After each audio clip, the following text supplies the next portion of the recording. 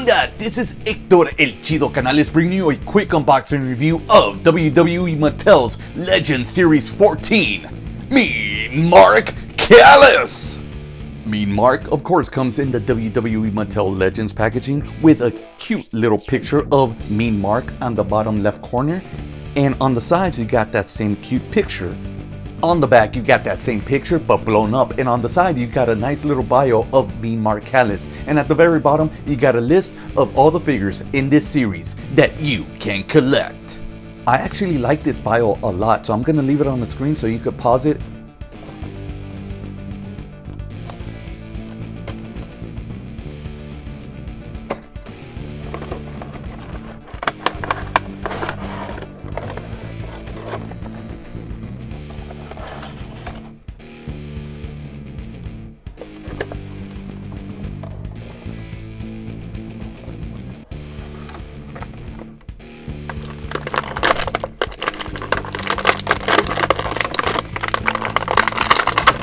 Now that he's out, let's smell him.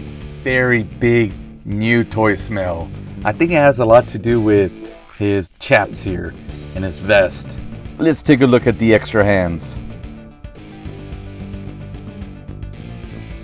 Now starting off, there's a few things I don't like, but once we get there, I'll point them out. So his head is a great, but great likeness. But here's something I don't like, where the hair piece connects to the head sculpt. He literally looks like he's wearing a hairpiece, like a real bad rug. But the face, this is Mark Calloway. This is excellent, except for that hair. Now we're gonna go down to his upper body, and it looks cool and all, but then look at that. I don't know where that red stain came from. Maybe red paint from his elbow pad smeared onto his tricep. Then some more paint app mistakes right there. Blue, where did that come from? Another thing I don't like is the stiffness in the joints. This is becoming a real big problem with Mattel. I just opened up a Masters of the Universe Origins figure and I had the same problem. I don't want to force it because I don't want to break them. Let's take off the vest just to see. I can't take off the vest. Okay, here we go. Doesn't look too bad. Now going down to his legs. Okay, and these chaps are removable. And some more paint application mistakes right there. It's very small, but still some more mistakes. They're getting pretty sloppy with the actual manufacturing of these figures. Not so much the likeness rendering, but when they're trying to execute it and they're having all these paint application mistakes, the joints not being able to move, that's awful. Now, as a collector, when you unbox it and you display them, you want to be able to pose them. If the joints are all messed up, you can't pose them the way you want to. I do love these boots because they look like starter boots.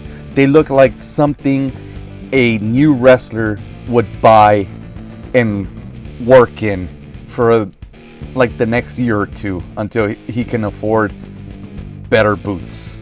From far away, you can miss all those messed up paint applications.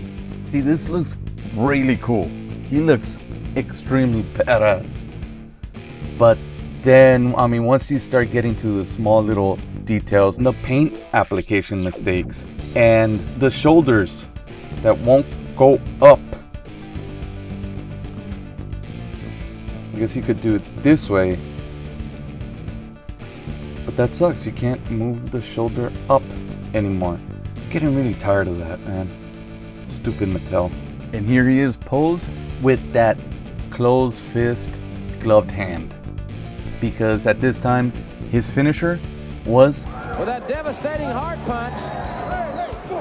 Thanks for joining me on this quick unboxing review of Mean Mark Callous. Don't forget to like, subscribe, and comment. And check out the next quick unboxing review of someone who will match up very well with this sweaty, shiny black leather man, CHYNA. What did I say? Oh, hello. And just in case you wanted to see a comparison, here is The Undertaker next to Mean Mark Callous. Mean Mark Callous is a little bit taller.